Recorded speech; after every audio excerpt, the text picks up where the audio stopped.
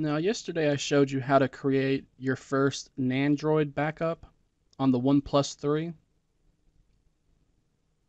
Now, this backup is a complete copy of how your current smartphone is in that state. What this means is any changes that have been made after you made that backup, when you restore that backup, all of those changes will be reverted back.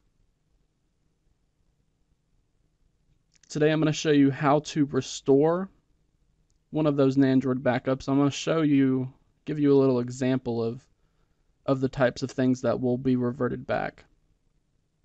First of all, I'm just going to install a random app.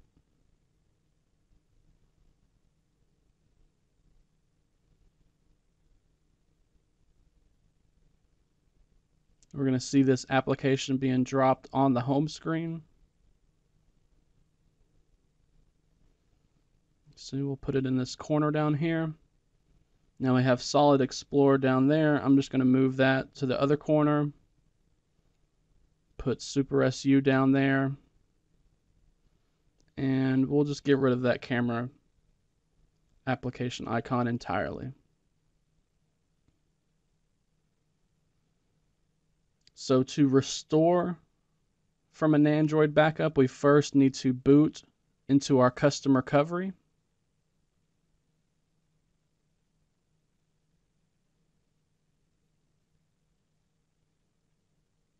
If you don't have a custom recovery on here yet, be sure to check one of my previous videos that will show you how to install TWRP, Team Win Recovery Project.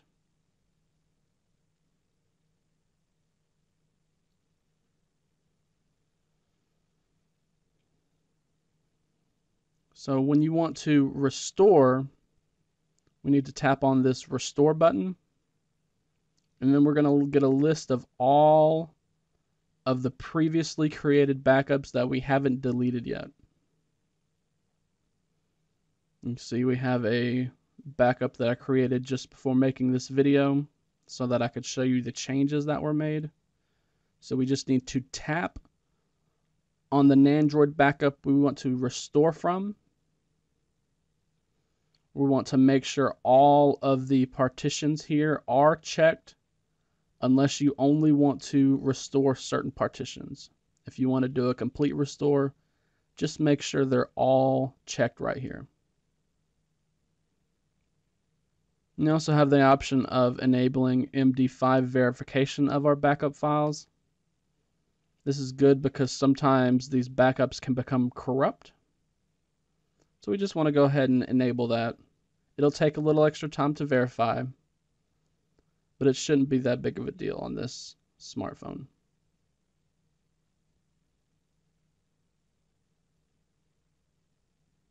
So the OnePlus 3 is checking those MD5s. And as long as they're all matched, they will start to restore. We're restoring 4 partitions. It's going to wipe the system partition and then restore it.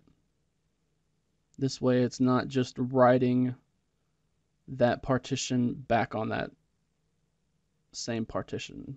So it will wipe it clean, and then it will restore from the backup that we had previously created.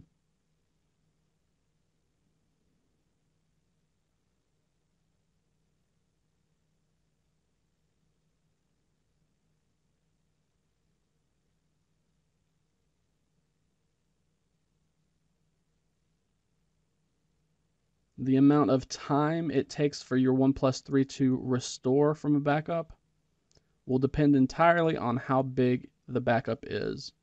You can see mine was 4.3 gigs because I don't have much installed on here yet.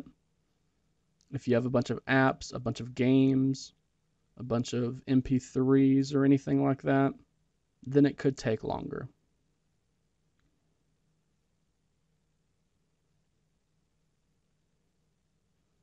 Now it wiped data, and now it's restoring the data partition from our backup.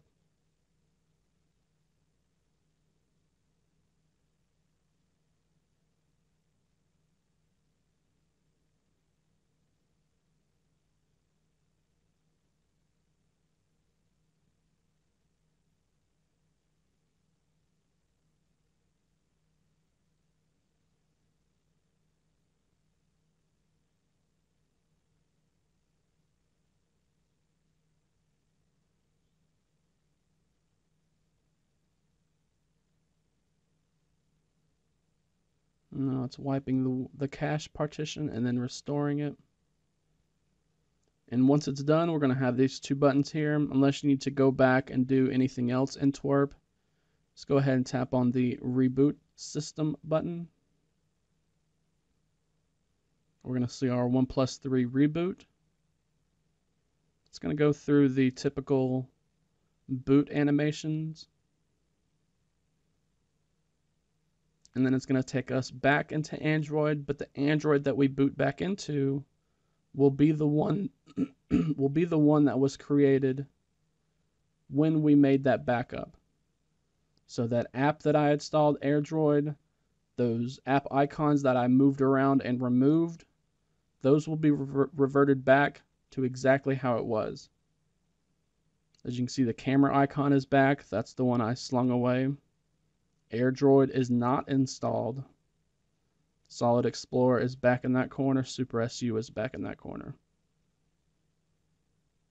And this kind of restore works for any changes you've made since you made that backup. So if you rooted your phone after you made the backup and then you restore from that backup, you will no longer be rooted. The same goes for installing exposed framework, installing exposed modules, installing other root applications, anything like that. So restoring from a Nandroid backup is great in case you installed something that you don't like a custom kernel, a custom ROM, or even one like a custom kernel, custom ROM, or an exposed module that sent your OnePlus 3 into a boot loop.